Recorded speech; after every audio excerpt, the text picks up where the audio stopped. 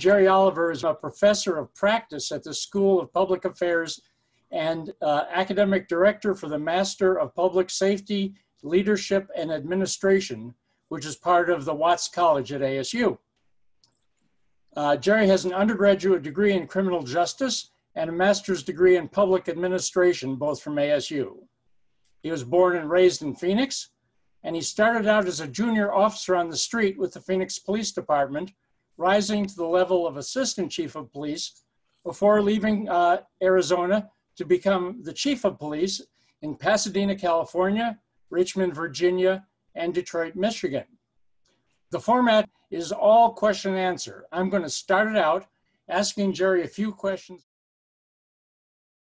I wanted to just add a few more things about my history that might be relevant to some of the conversation that we will have, the Q&A that we'll have, because in all honesty, this should be an enlightening but an uncomfortable conversation between all of us Rotarians who really spend our lives trying to do good.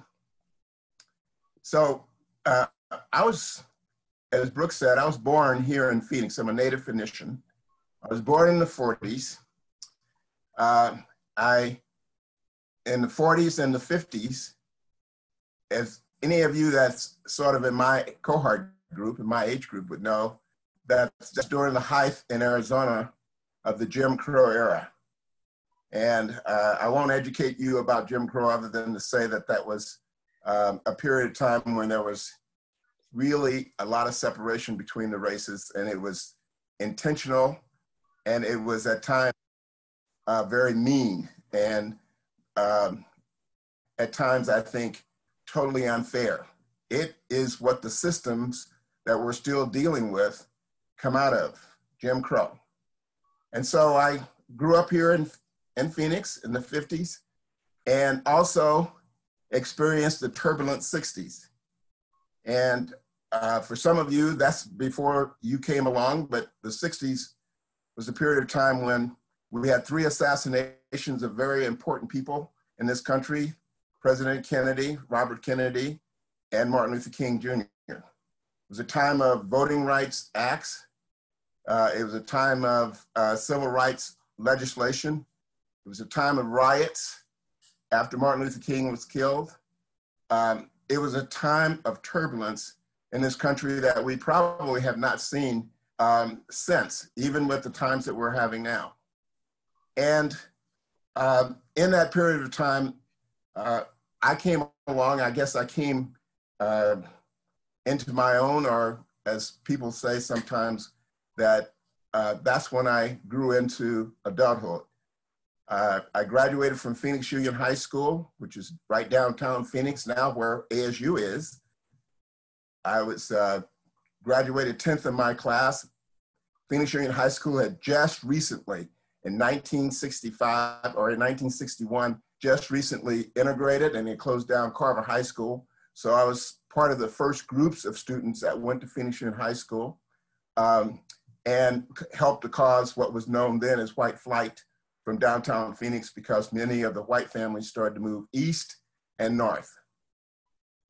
I also graduated, as I said, 10th in my class, and I went to University of Arizona on an academic scholarship, full academic scholarship. But that was the height of the Vietnam War, also controversial. So my friends and I left University of Arizona and joined the Vietnam War. Left United States and wound up in Vietnam for 3.5 years or 3 years, and then came back. And because of I guess, patriotism, really, I wanted to continue my service, and so I joined the Phoenix Police Department.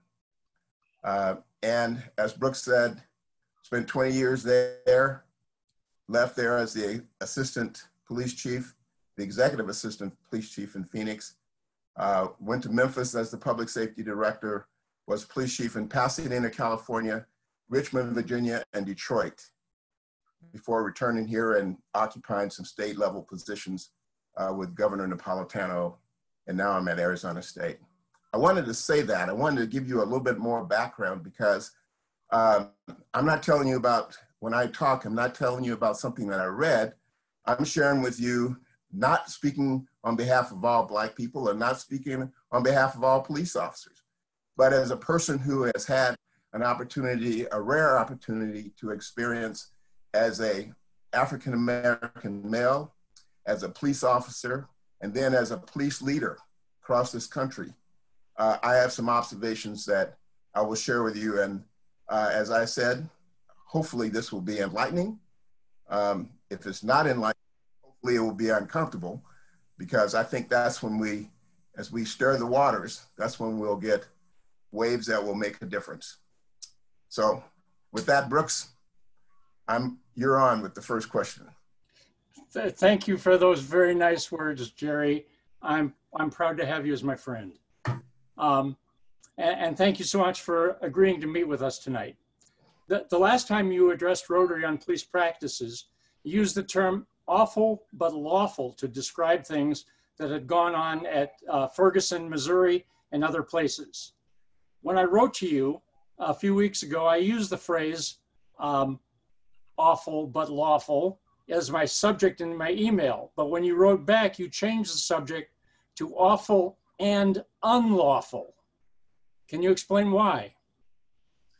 You know, Brooks, when I spoke to the Rotary Club before, our Rotary Club before, it was a time actually before many of the innovations, quote unquote, that we've had in law enforcement.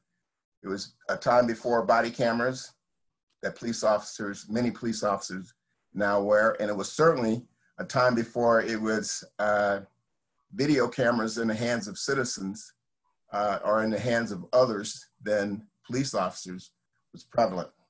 So we had to take police officers' word and their reports for some of the egregious situations that occurred. We had to go with the police report. We had to wait until those reports came out, and it was the reports, police reports, and many times coming from the prosecutor's office that indicated that it was an awful, egregious act, but it was one in which was lawful by police officers. I think with the advent of the cameras and the prevalence of citizens having videotaping and then the videotapes of businesses and so forth, we've learned that many of the situations that we're concerned about not only were egregious, but were illegal. And so that was made plain by the Breonna Taylor situation, but particularly the George Floyd matter of a couple of months back. That's why I told you that I thought that it had gone from lawful but awful to unlawful and still awful. In fact, beyond awful. So that was the moment that we kind of changed our perspective and our. Let me ask you another question. As you rose through the ranks, can you relate to us how you began to address the instances of racist behavior by your fellow officers and subordinate officers, and what you did once you had command as a chief in the 3 police departments you commanded to stop that sort of thing? You know, that's a great question, because I actually, one reason why I joined the Phoenix Police Department was because of my history with the Phoenix Police Department. Growing up here and seeing police officers do some really great things on the one hand, but many times as a Black person experiencing racist behavior by police officers. I joined the Phoenix Police Department, and some of my friends did, because we thought that we could make a difference, that during that period of time, again, back in the 60s, a lot of riots and a lot of protests and a lot of demonstrations. People were marching on the outside of the buildings, throwing rocks at the buildings, breaking windows, doing all the things that some people have done now. but it was not changing policing. And so I guess my intent for joining the Phoenix PD was to go on the inside, be on the inside and be able to make a difference. And as I joined the police department, I discovered that, Brooks, you've heard me say this before, if I had to write a book about policing and the people within policing over my lifetime, the book would be entitled In the Company of Heroes, because I have worked with some of the most amazing individuals, amazing human beings on this planet. Brave people who ran towards danger, all types of danger, when people ran the other direction, when people were frozen in indecision and not knowing what to do. Police officers and other public safety people, fire people, ran towards the problem. But I'd also have a chapter in that book that described some of the worst people that should not have ever been police officers and that were abusive and that took advantage of the badge and the reputation and the prestige of policing to demean people and to abuse them. I took the oath, and I want to read you guys the oath that you take when you become a police officer.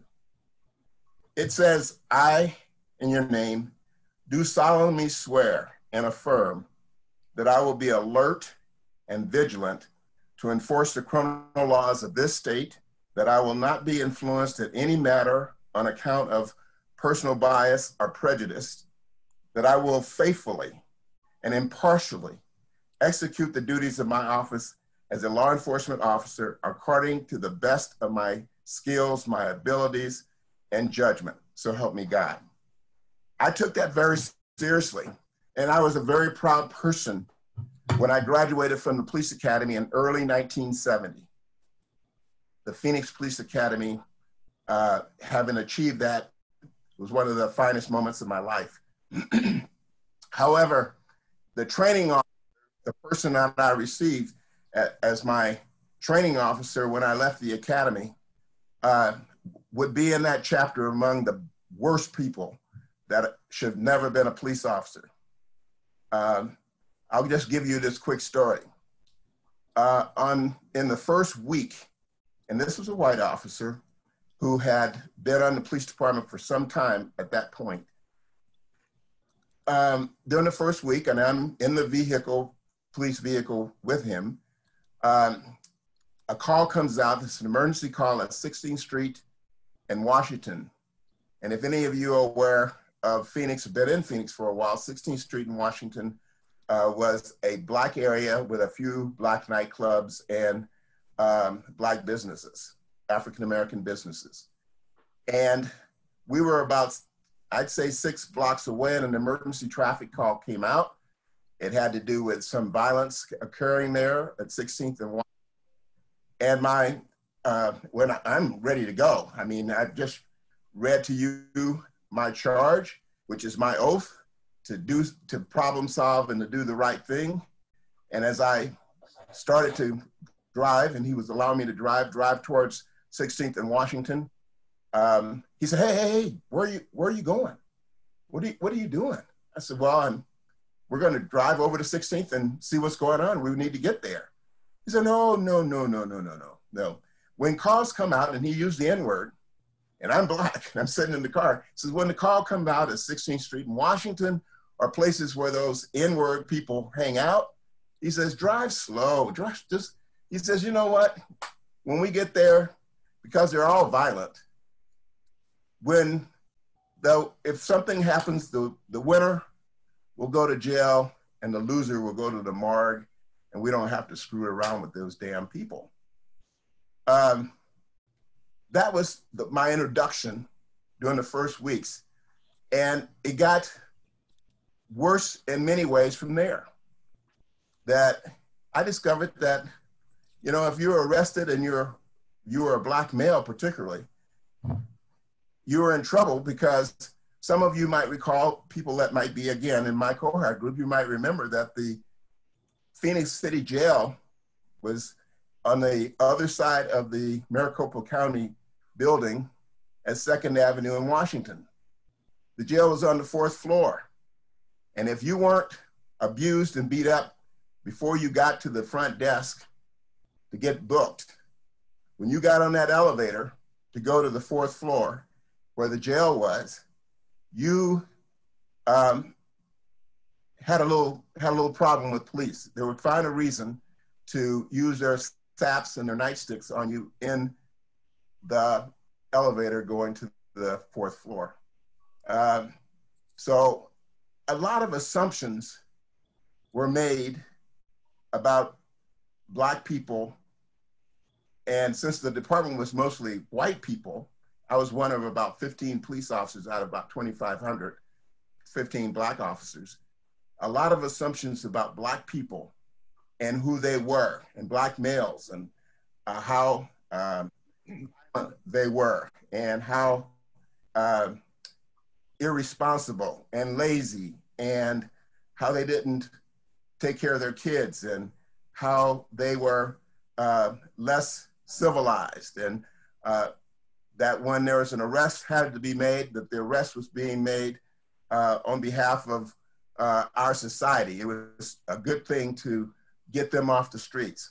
And so my point being is that there was a number of assumptions that the Phoenix Police Department was built on that had to do with how we treated Black people, African Americans, and males in particular, Hispanics in some cases, Indians for sure.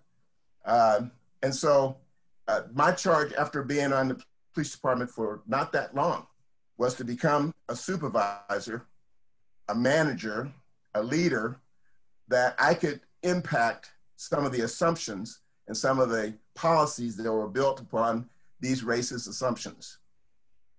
And so coming up the ranks, when I was a sergeant, I could control 8 people. When I was a lieutenant, and I made lieutenant very quickly, within 5 years, I was a lieutenant on the Phoenix PD, I could control a shift. When I made captain, I could control a district. When I was a major, I could control half the city.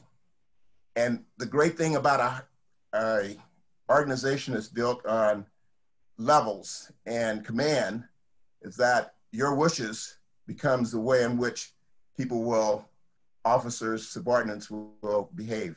And what you reward, and I'll say this now because this will come up again, what you reward is what you get. And what citizens expect from their police department is what they'll get. And so I made it a point, coming up through the ranks of the Phoenix Police Department, at every level to implement what I consider to be policies that were much more humane, much more, that had a lot more to do with equity and equality and fair treatment, treating people like you would want to be treated, and holding police officers accountable. Spent a lot of time with discipline and various levels. And I did the same thing, and we can talk in more detail about that, but I did basically the same thing in each one of the departments that I went to. I was a strong believer in community policing, and I was a very strong believer in you reward what you want. And so not only did we reward valor and someone running down an alley and catching a bad guy or someone making great arrest, but we also rewarded people who problem solved, who did things above and beyond in terms of just helping people, who were interested in procedural justice as much as law. In fact, one of the real problems that I try to emphasize, Brooks, is that law and order and law enforcement is very different than policing. That law enforcement emphasizes the word force, and policing, which is a gerund, which means practice, is a way of, just like if you're a lawyer or a doctor, you're practicing, that you're looking for ways to be better and you're constantly striving to be better. And so we rewarded those people who showed. And sooner or later, you start to get, when you change policies and you change assumptions and you reward what you're looking for, police officers, like everyone else, will try to please the decision makers. Say one other thing real quick, is that the systems aren't broken. Rotarians, the systems aren't broken. All these systems were designed, excuse me, were designed that way. They're designed to do exactly what they're doing, and that is to keep white people in power.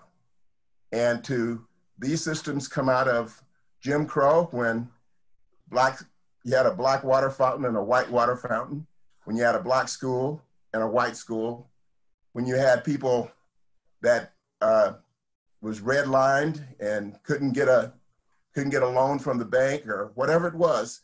These systems have been in place for years, and it's time now for us to reimagine these systems and to do a better job. It's our time, your time, to step up and to make things different. And as we go along here, if we get an opportunity, I'll talk about more specific changes and reimagining in police departments that have to happen. I'll stop. Okay, Jerry. I've got a few more questions, but I'm just going to cut it down to one because we've got people other than me asking questions. But I've often heard you, when you and I have talked about police procedures, and others with police command experience, say that the police all over the country have been charged with responding to all kinds of situations. That aren't really things that police are best trained and able to do. And what I'm wondering is, we hear the term defund the police, which I think is more appropriately downfund the police.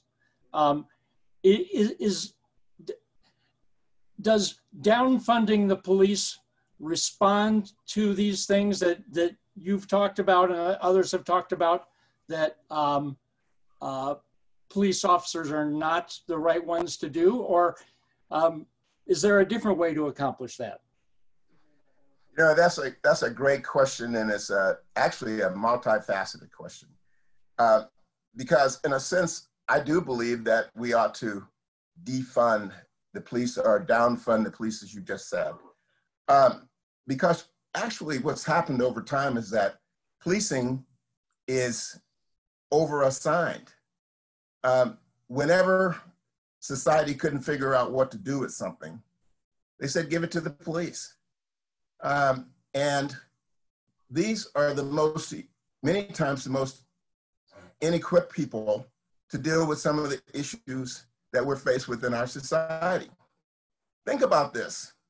At 2 o'clock in the morning, when there is a problem with a mentally ill person, a person that is struggling mentally, with a family member or with families or whatever, or at 2 o'clock in the morning when a homeless person is starting to unravel, you have a junior police officer, because he or she does not have seniority to work days because they are so new, and you have a junior supervisor who doesn't have the seniority to be at a different time.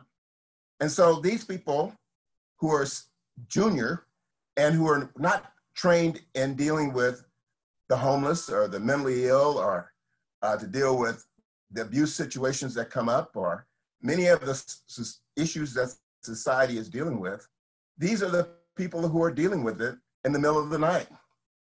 And so I've said for years, all those people who love to say, oh, I advocate on behalf of kids, or I am interested in dealing with the homeless, or I'm very much interested in dealing with the mentally ill, and I want to be effective. What I want to do is I want to come down and I want to train police officers how to do it. I have a PhD.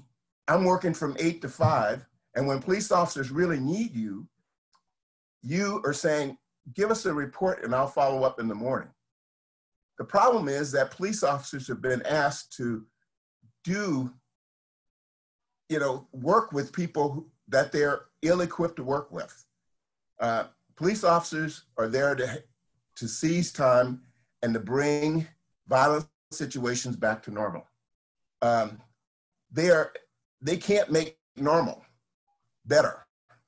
Normal is the problem. If you're trying to seize time and bring bring situations back to normal. So, Brooks, I would just say that we've been overassigned, police have been overassigned, and it's time now to rethink, not so much defund, but to rethink how and reimagine how police officers and how police departments are assigned and what we expect from them. And many times, many times in my career, I've seen us get into trouble, us meaning police departments or policing, wind up in trouble because we're called on to solve issues that we're ill-equipped to solve. And so part of this look, and I think that the people who holler for defunding police don't remember the 80s. They don't really remember when crime was really sky high and we went to community policing. But they do have a point in the sense that maybe this is an opportunity to reimagine the kind of partnerships that police officers and police departments have in the community to really solve problems. Okay, I've got two questions. Can you please explain what seems to be the outsized power of police unions to deter the firing of bad officers? And a lot of people are making this topic into a political matter. In my opinion, this is a police union problem, not who is in office. What do you think? So of the, I'd say top 5 issues that we as a society will have to deal with when we talk about reimagining policing, I'd say within the top 5, dealing with police unions would be one of them. And the reason why that is because our politicians, and someone mentioned politicians, over the years, when cities and towns and jurisdictions didn't have money to give raises to police officers, the unions would negotiate with politicians, city councils, mayors, and they would ask for a 15% raise, 10% raise. And of course, the budgeteers would say, we don't have that kind of money. We can't give you a raise. And so they'll negotiate with the unions. And by the way, there are no police chiefs at the table for the negotiations. It's usually the union meeting with the mayor, meeting with the city council members, meeting with city managers, those kinds of people. The police chief is generally left out of that conversation. And so when they didn't have the money, the unions were smart enough not just here, but I'm talking about across the country, police unions were smart enough to say, well, we understand that you don't have the money, but we would like to have this management prerogative or this management prerogative. We would like to have 3 of our employees assigned 24/7 at the union office to be able to represent our fellow officers. We would like to have raises for the union leadership. We would like to have vehicles for the union membership. And we would like to make sure that before a police officer is investigated, or fired or disciplined, that these things would happen. And the city council, city manager, mayors would agree to that. And what we have is an example. When I was a police chief in Detroit, we had an individual on the police department that had been involved in 3 separate shootings. Each one of them was not a good shooting. They were out of policy. People wound up being killed. And when I got there, this officer was still on the police department. And what was really amazing, because we were trying to get rid of him and the union fought us tooth and nail, what was really interesting is that he was on the sergeant's list to be promoted. And I wound up having to go to court to keep the union and for keeping this person from being promoted to sergeant.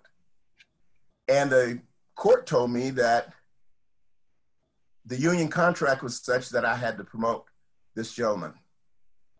And so what happened is that during my tenure in Detroit, there were no promotions because if I had one promotion, I had to promote this person. So all of the promotions were interim promotions. They were just temporary promotions, no permanent promotion, so that I wouldn't have to promote this gentleman. But the unions are very powerful, and they're powerful not because of just their unions, they're powerful because they have the money and they have the wherewithal to work with decision makers, political decision makers, mayors, city council members, and so forth, to just about take away all of the management prerogatives of police chiefs.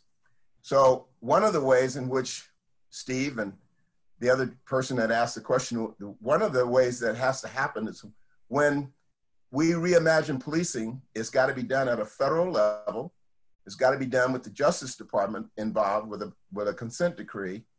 And it has to be that we are ignoring or retracting some of the management prerogatives that have been over the years. And that's the only way I think it will occur, is that we just have to have a consent decree with the government, with the federal government, to sidestep some of the issues with the unions.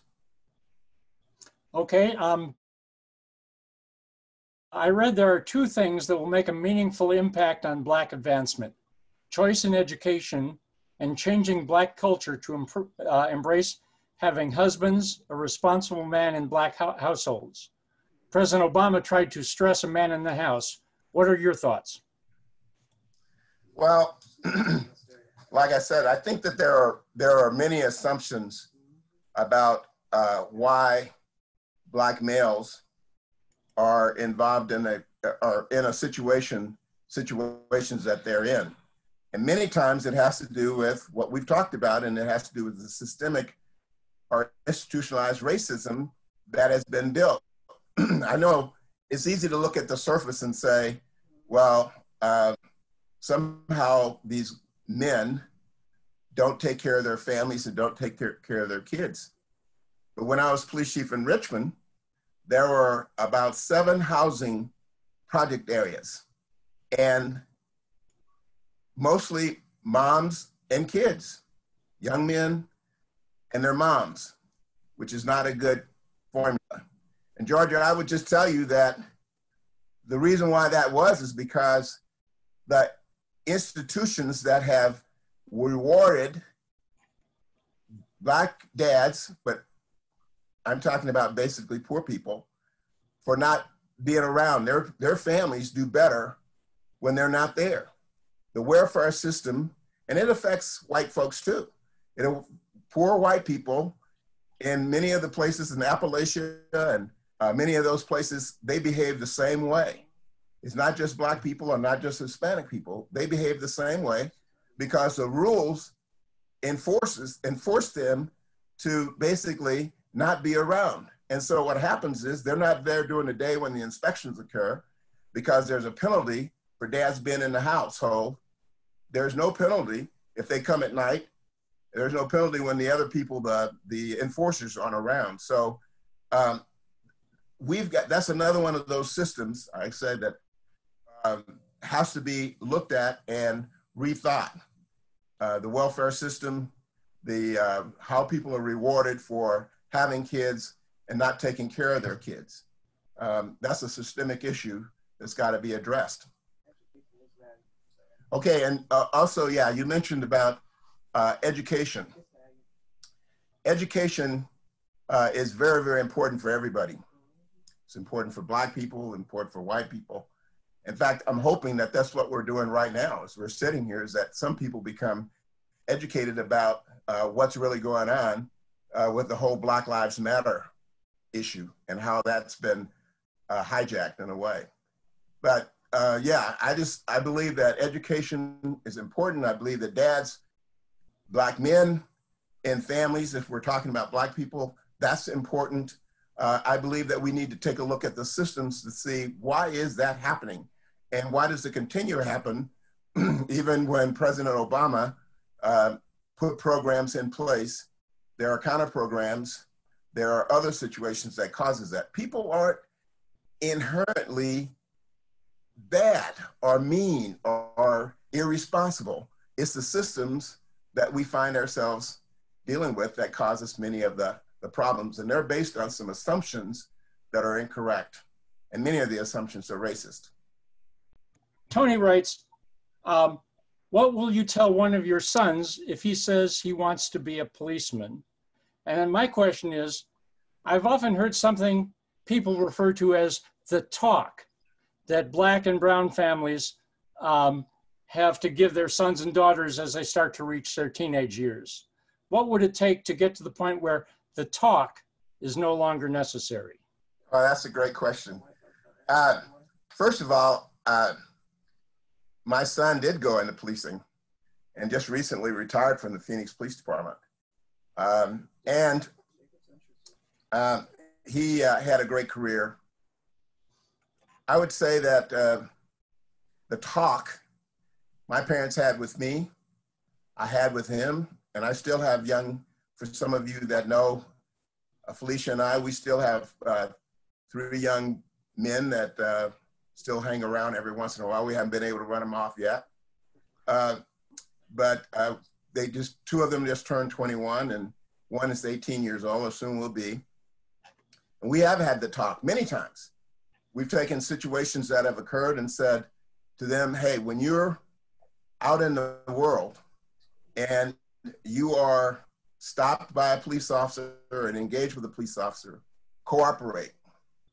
I would much rather for you to cooperate and to do whatever it is that they're asking you to do at the time than to wind up being dead right.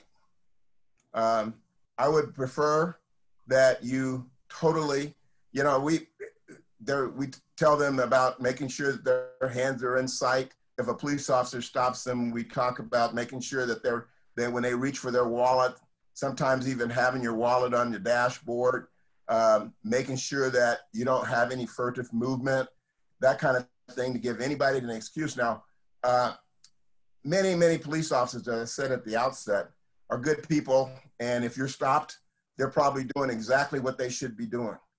But as I said, there's a chapter that will be written about people that should never have been police officers in the first place. That's one of the things on my top 5 list that we could talk about is how do we do that? How do we do a better job of selecting police officers that aren't bigoted, that are ignorant in many ways, don't know with how to deal with people outside of their own sphere of influence, that kind of thing. And I've seen much of that. And just by chance, that might be one of the police officers that stopped my son. And I want them not to have an excuse to shoot my son or to do something silly. And I've seen of late here in Phoenix, police officers, and many times I pity Jerry Williams, the police chief here, who is trying to make some sense of some of the things that police officers do or have done recently. And you just, as a police officer myself, you have to wonder, what in the hell were they thinking when they did this? When they created this situation where they couldn't de-escalate it and move away, they then forced the issue. And so I just tell my kids, tell my son, I tell my grandkids, young males, the same thing. And that is, police officers, stop you, comply, and we'll deal with it later. To deal with the inequity later, but I don't want you trying to deal with it out there on the street in the heat of the moment. You were part of a police department in white majority Phoenix, in Richmond, a city with 50-50 racial balance, and in Detroit, a Black majority city. Can you compare the police treatment of Black citizens in each city? Yeah. And let's say brown citizens there too, because we have a lot of Hispanic citizens here in Arizona? Absolutely. And Roger, that's a great question. What I've seen is that for different reasons, the relationships with the Black community or the Hispanic community still different. Here in Phoenix, I think that we like to think, and I think for the most part, we are a leading department in the country. I think that we have most of the officers that are on the police department, I think they have their heart in the right place. They would want to. There is a percentage that I don't think so. But here's the problem in Phoenix, that the more African-American police officers we have, the less those assumptions that I talked about, the biases are played out. As a Black officer, when I worked South Phoenix or worked in an area that was predominantly Black, an expression on a Black person's face did not necessarily mean that they were angry, or a word that they said didn't mean that that was something that was challenging me as a police officer. Or if we were talking in the street, it wasn't a problem. It wasn't a problem for me to stand in the street and talk to him. I didn't make it an issue to get back up on the sidewalk. Let's talk on the sidewalk. In other words, I understood as a Black person dealing with Black people, I understood that there was that the culture is different, that people say, do, behave differently without being a threat. And I also understood as a Black police officer dealing with Black people, the kinds of things that was really important to them in their culture. What's an insult and what's not an insult to that person? When a guy is in front of his family, things that you don't want to say, you don't want to push him to the brink if you don't want to have a fight. And once you escalate that, then you've got a real problem on your hands. In other words, there are just a lot of little indignities sometimes that white officers don't quite understand because they come from a different culture. And it's not just policing. It's like that in teachers with students. It's like that with all kinds of stuff. And so it's really important, I think it's really important that we have that kind of understanding. Now, so the more African Americans, the more Hispanics, the more Asians, the more women you have on the police department, the less opportunity you have for that to be offended, for people to be offended. Okay, now in Richmond and in Detroit, there were predominantly Black cities. You still had a problem because you had predominantly Black cities with predominantly white police departments. And even in Detroit, the police department was still predominantly white. And they still had friction between police departments and the community. And not every officer, I want to keep reminding everybody that I'm not talking about every officer, but I am talking about officers that don't really quite understand the culture that they're working in and the people that they're working with and the circumstances that they find people in. I think it's really, really important. One of the things, again, on that top 5 list is that police officers, all of them, should not be hired with just a high school education. We should have police officers, the job of being a police officer today is so complex. The rules, the laws, the Supreme Court decisions, all of those things are really, really important. And to have some person that never went any further than a high school, that never took a sociology class, never thought much about, how people interact, never thought about the bigger picture, have a larger world view, they shouldn't be police officers. And so many times in places like Richmond, the cradle of the Confederacy, or Detroit, the Chocolate City, Motown, many times the police officers that you have there have been there for a long time, and many of them don't have any kind of idea about a worldview that's inclusive or problem solving, that they're there to solve problems, that they're there to be a resource, that they're there for the spirit, they're hired in the spirit of service. and not in the spirit of being an enforcer or the spirit of being a guardian of the community.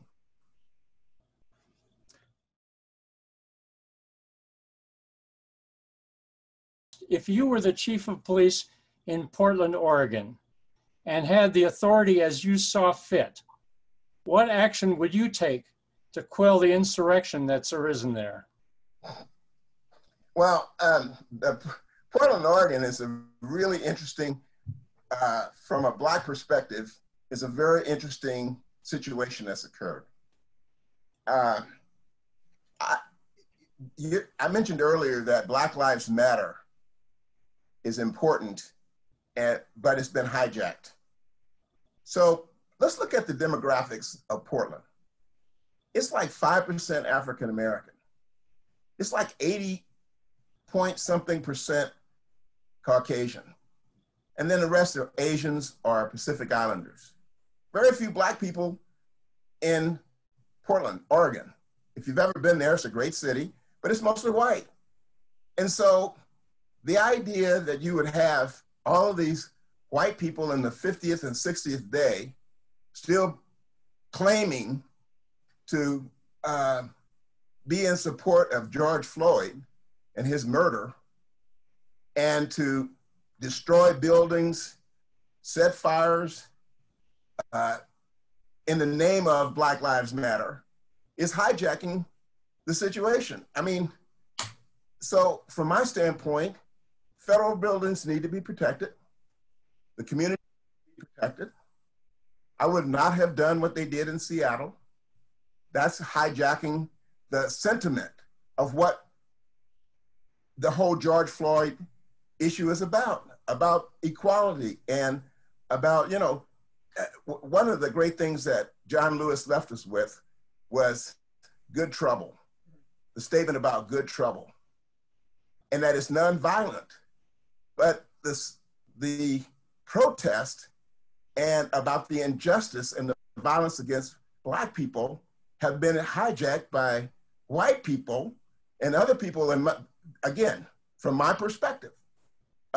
Now that raising all kinds of concerns, all kinds of fears about what's going on, and it's being blamed on Black Lives Matter, all those Black people up there. There's no hardly any Black people in Portland.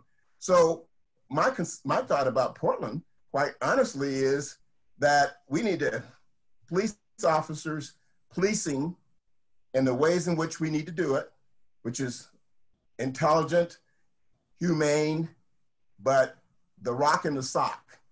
And that is soft to the touch, but very much a solid foundation in terms of bringing that whole situation back to normal. And I have said earlier, normal is the problem, but I think that many times in situations like what we're talking about, the protest has been hijacked, and that the people who are doing it are doing it for very different reasons, in fact, detrimental reasons to the cause.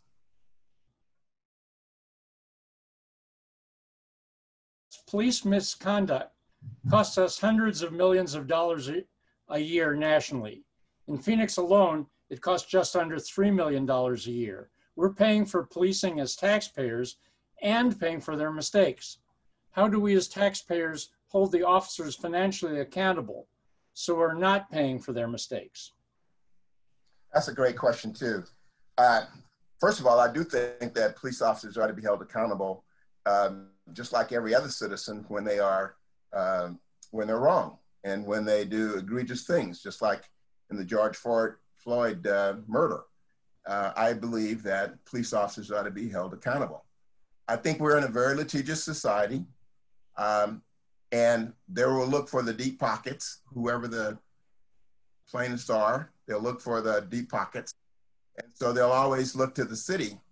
But in the past, to be honest about it, in the past, police officers, because of the unions, because of contracts, because of sympathy towards police officers, and because honestly, the Supreme Court decision that happened in 1989, I believe, is the Graham decision that gave police officers almost the right to do just about anything they needed to do and be able to justify it when it comes to violence.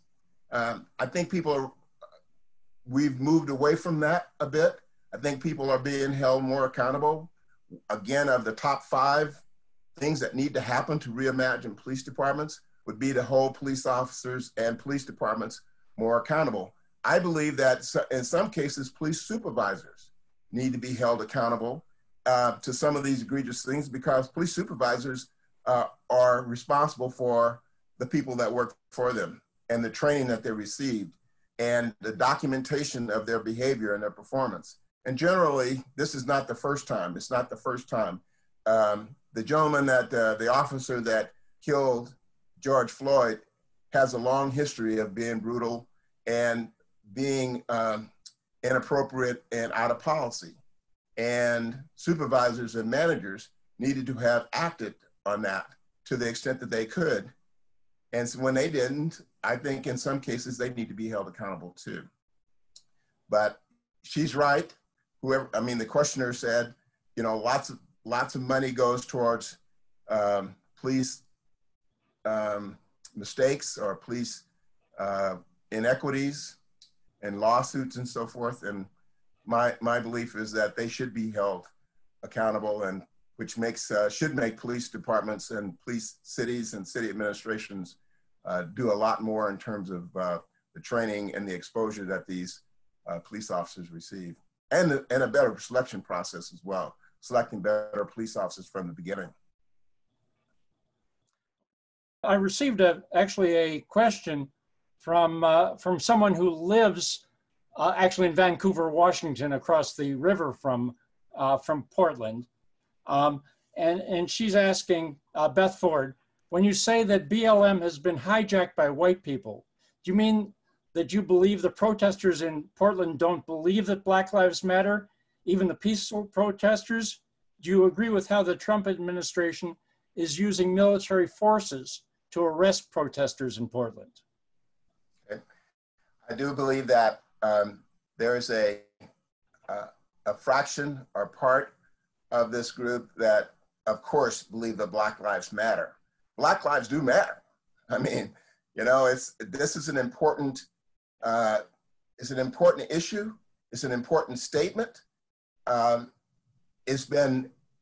People have tried to make it into a lot that it's not. They've hooked it up with, socialism. I read some people say about the intent for Black Lives Matter. And it has, in a way, been hijacked, or if you want to say that in a way, is the meaning and the direction has been diverted. So I believe that, yeah, there's a fraction of people there in that group, the protests, that are legitimate. But I do think that there's a larger fraction that is bent on something other than equity for African Americans or for minorities or people of color or whatever. And that I don't know from a policing standpoint how burning and looting a federal building has anything to do with Black Lives Matter or for the movement for that matter. And so I believe that that building, just like our buildings here, our federal buildings in Arizona, needs to be protected. That's what law enforcement and policing do. I mean, that's part of what we should be doing. And so, unfortunately, the president, from a political standpoint, has decided to send in federal resources. I believe, though, that the local police and I'm not just talking about Portland police, but I'm talking about there are many jurisdictions there, have the ability to protect those buildings and to humanely, but firmly deal with the protesters.